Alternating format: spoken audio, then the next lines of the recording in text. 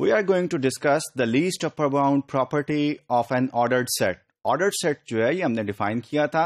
Ordered set की least upper bound property आज के मॉड्यूल में हम डिस्कस करेंगे. So let's see what we are going to discuss in today's module. The least upper bound property, and of course I will give some examples, and then very important result जो है application of least upper bound property ये मैं आपके साथ discuss करूंगा. So we have an ordered set. एक ordered set आपके पास है, उसका कोई भी सबसेट हो E, okay, that is bounded above. वो bounded above वो then सुप्रीमम जो कि लीस्ट अपर बाउंड होती है, सुप्रीमम हमने डिस्कस किया हुआ लीस्ट अपर बाउंड होती है ऑफ दैट सेट. वो लीस्ट अपर बाउंड जो सुप्रीमम है, जो हमने नाम दिया था supremum, that must belongs to the set S.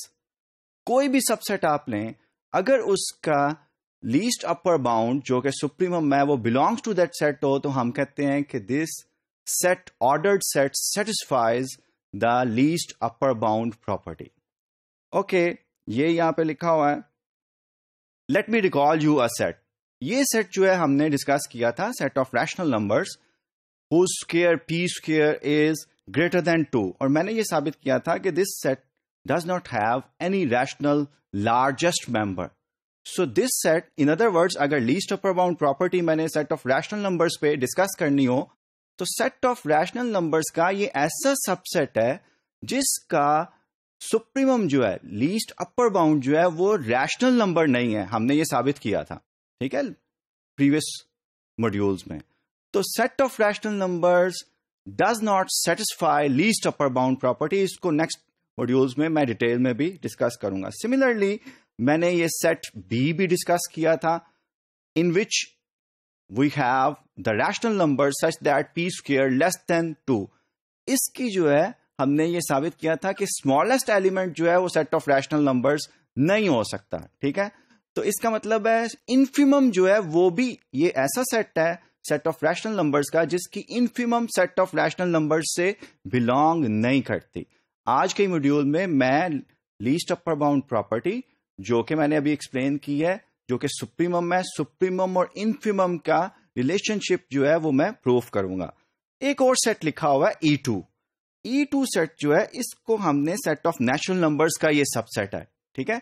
इसकी सुप्रीमम जो है वो 1 है, which belongs to the natural numbers, लेकिन इसकी इन्फिमम जो है वो 0 है, which does not belong to the set of natural numbers. इसका मतलब है कि अगर least upper bound property so फार जो हमें पता है, उसके accordingly set of natural numbers का ये सिर्फ एक सेट है. एम्फेसिस इस पे है कि all the subsets of N ordered set, उसके तमाम जो बाउंडेड अबव सेट हों उनकी सुप्रीमम एग्जिस्ट करेगी और वो सेट में से बिलोंग करे. Then we will say that ordered set satisfies the least upper bound property. अब जो सुप्रीमम है which is the least upper bound होती है, और इन्फिमम जो कि ग्रेटेस्ट लोअर बाउंड होती है, इन दोनों के दरमियान बड़ा अच्छा रिलेशनशिप है जो कि इस थ्योरम में स्टेट किया गया है. Suppose S is an ordered set with the least upper bound property. Least upper bound property मैंने आपको एक्सप्लेन कर दिया है कि B बाउंडेड सेट होगा और इसकी सुप्रीमम जो है वो S में से बिलोंग करेगी.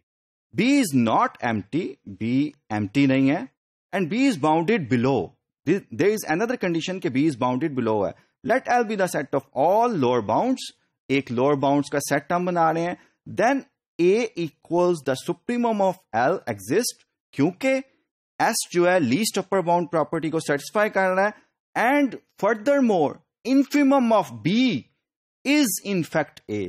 So this theorem relates the supremum and infimum. In fact least upper bound property किसी भी ऑर्डर्ड सेट की जो है, इसको हम यूजिंग इन्फिमम भी डिफाइन कर सकते हैं. Let's prove this one.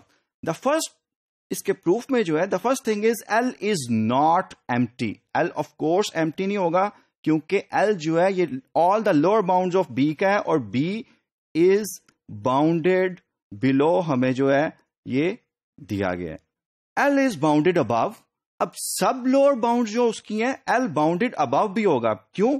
क्योंकि B का, द सेट B का कोई भी मेंबर आप लें L में, क्योंकि हमने लोअर बाउंड्स रखी है B की, तो for all elements X belongs to L, x will be less than equals to b होगा for all elements of b, so L is bounded above. अब L जो है ये bounded above है और हमारा S जो है ये least upper bound property satisfy करता है. It means there is a supremum of L in S. We call it A. इसको A कहें. If gamma is less than A, अगर कोई भी gamma number है which is less than A, then gamma is not an upper bound of L by definition of upper bound. Hence gamma does not belong to B. क्यों? क्योंकि B में जितने भी members हैं वो सब upper bounds हैं set L के.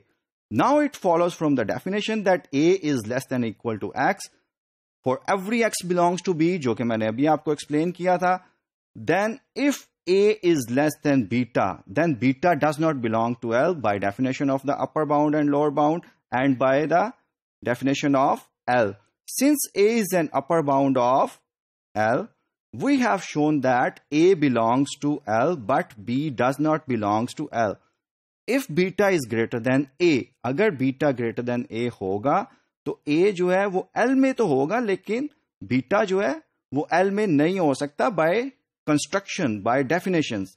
In other words, a lower bound of B, set B, but beta is not greater than A.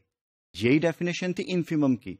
So, A जो है, that is the infimum of the set B. Okay? तो यही हमने साबित करना था.